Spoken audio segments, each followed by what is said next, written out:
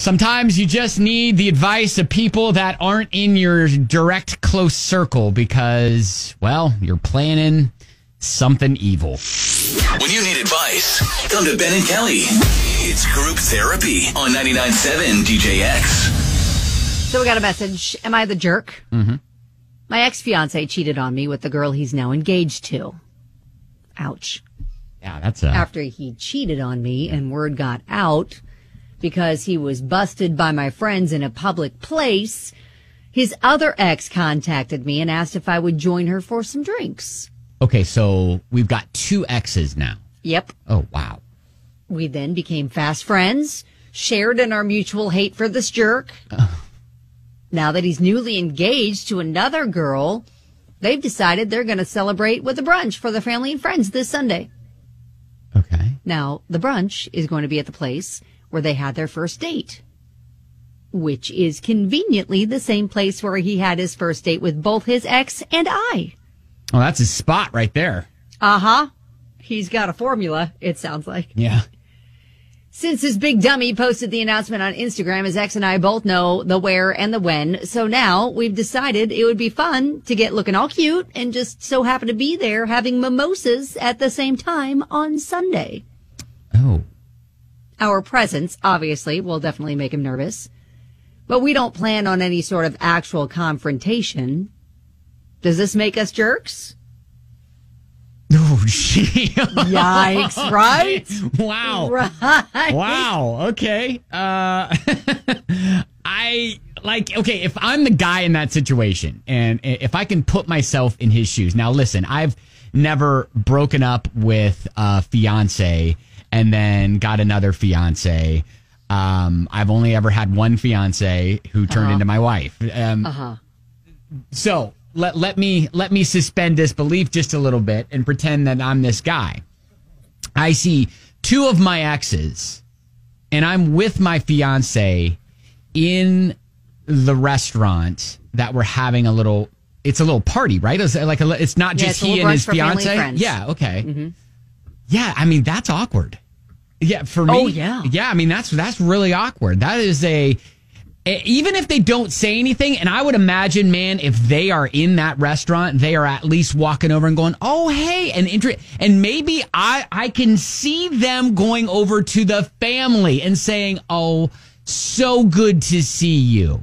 Oh, well, they said they're not planning on a confrontation, but yes, if they knew the family, yes, it would be like normal. Hello. Well, especially if like mom gets up and goes to the restroom or whatever, and just meeting there in over by the restrooms, just to hey, so happy to see you, and just being so happy for jerk face your son. Yeah. So I mean, so is she a jerk for it?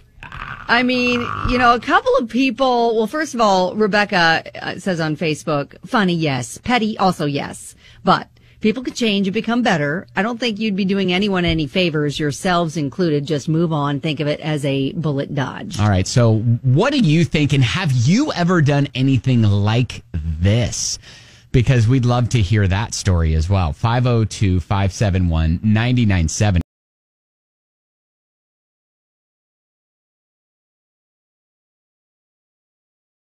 It's group therapy.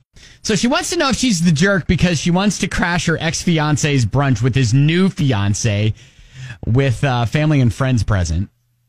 And yikes. Yeah, and says, look, I'm not going to have any confrontation. I just want to be there. I just want to be there. Sit there and drink mimosas. Yeah, what's the big deal? What's the big deal? Brittany's all like on text message. Yeah, they're not planning on a confrontation. They're going to be day drinking. There's going to be confrontation. Oh, yeah, true. But Brittany's all like, just the right level of petty. You're not the jerks. Do it. There, you know what? There's more people, I think, on Facebook are leaning towards you're being a jerk. Don't do it. Grow up.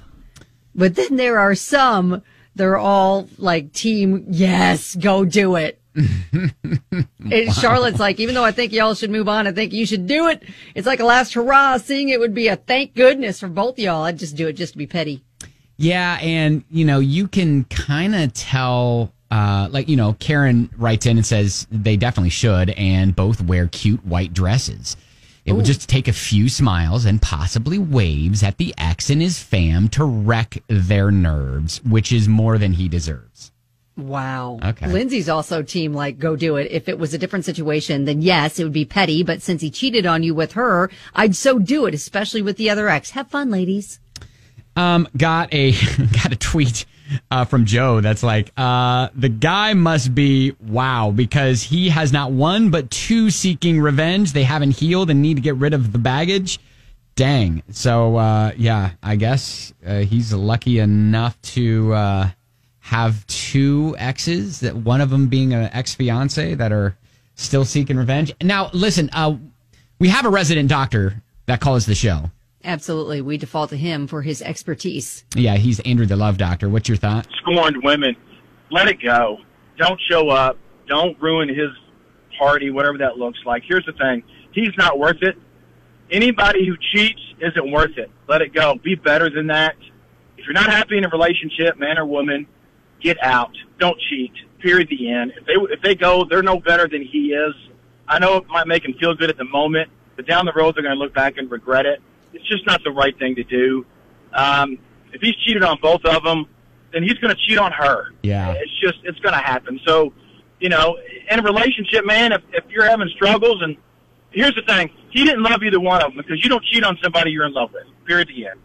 So let it go, move on, be better than him, and find a man who's going to treat you the way you deserve to be treated. Period. There you go. So you're just saying, look, don't do it. Be the better person here. Be better than that. You got to be, because if he cheated, he's not worth it. All right, Andrew the Love Doctor, thank you, man. Yeah, absolutely. I think, the smart answer is just move on. You go and move on with your new friendship with the other ex and hang out. You girls go somewhere else and enjoy the day. Now, Brandy is all like, y'all say move on. Cheated on her. She deserves some sort of revenge. Personally, I would have busted out his windows and burned all of his clothes. Men get away with everything and think it's okay. Wow. We don't recommend that either. So tell us your story. Because there's a story there. Yep. All right. Yep. I think most of us are saying, listen, we get it. That would be perfectly petty. That'd be fun. We all kind of want to be sitting in the corner watching it go down, but don't. Yeah, I think if we're all being mature here. Right. Yes, put our mature hats on. Then don't. But if we want you to follow back up with us on the show. With a good story for the radio? With a good story for the radio, then please do that. And then please wish his mother a good day from us, from Ben and Kelly. Oh, dang. Okay? I couldn't even imagine. You look at every bad cheater guy, right? Mm-hmm. And then they have a mother. And then that's what I start thinking of, oh man, what if she knew? Do you think she knows? Well, of course she knows. Well, she knows that she may not know. She has a fiance. What a jerk her son is. Well, he has a fiance and he has a new fiance. So yes, she knows that part. So, but she might not be getting the full story as to why the other breakups happened. Right. All right. Well, there you go. That's what our thought is, and keep us posted.